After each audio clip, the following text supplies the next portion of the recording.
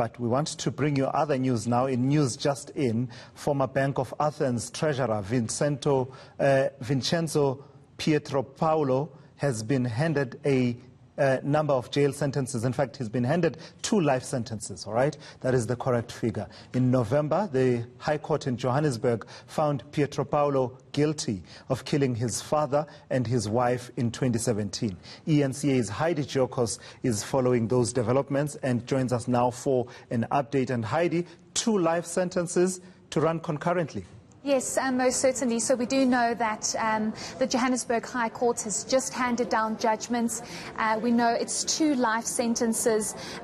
Vincenzo Pietropaulo has been handed down 2 life sentences for killing his father in 2017, and 8 months later he murdered his wife, his estranged wife, outside their home. A number of other sentences have also been handed down. He has been sentenced to 15 years for being in the possession of firearms without licenses, 5 years for being in the possession of ammunition without a license, 3 years for firing an unlicensed firearm, and another 3 years for attempting to defeat the ends of justice. And this will also run concurrently. Of course, his legal team, which he changed a number of times, had requested for a lenient sentence because of his age. We do understand that he's 63 years old, but the judge, Tulas, I must add, was scathing in his judgment. He called Vincenzo Pietropaulo a pathological liar. He called him evil. He said what he did was completely cruel.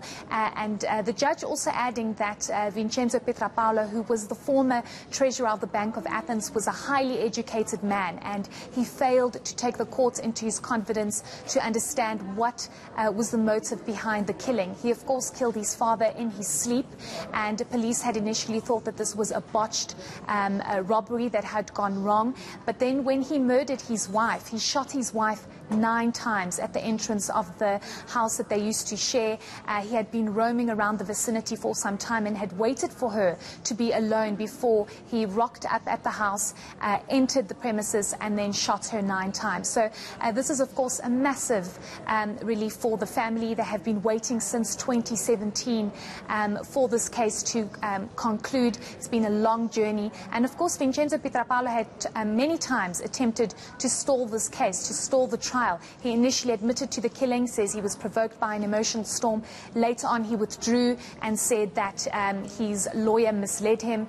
So this case has finally concluded, and he has been handed down 2 life sentences. So the judge in that particular case not failing to show society's abhorrence of the actions of Vincenzo Pietropaulo. And Heidi, it would seem then that none of his arguments for a lenient sentence held any water with the judge. Most certainly not, Tulas. And the judge actually explaining that very clearly in court, relating to a number of court cases, previous court cases, where there was some kind of lenience that was shown given the circumstances. But what stood out the most for the judge, indicating that Vincenzo Pietropaulo on a number of occasions failed to take the court into his confidence, failed to explain what exactly transpired, and constantly reneged on initial statements and affidavits expressing what initially happened. He first said that he did not kill his father. He had no understanding or recollection of what happened. He, just like the rest of the family, thought it was a robbery that went wrong. But when police further investigated, they realized it was the same firearm that he actually stole from his father's safe to use to kill his father in his sleep and muffle the gunshots, and then use that same gun to shoot his wife 8 months later, rather. So the judge saying that there was no remorse that was shown. There was actually 0 remorse. He initially said he was provoked by an emotional storm, and that's why he shot his wife. He had no intention of harming her. And then later on he said he didn't do that. And the judge saying that the court is mature enough to realize that the victim, which was his estranged wife, did not shoot herself 9 times. And it clearly shows that she did not do that. So there was no leniency from the Johannesburg High Court, because there's clear evidence to prove that Vincenzo Pietropaulo murdered both, and it was premeditated. All right, thank you for that. That's ENCA's Heidi Jokos tracking that story there for us. A story where, Vincenzo Pietropaulo has been sentenced to 2 life sentences to run concurrently, as well as a number of other terms of imprisonment for other crimes with which he was charged.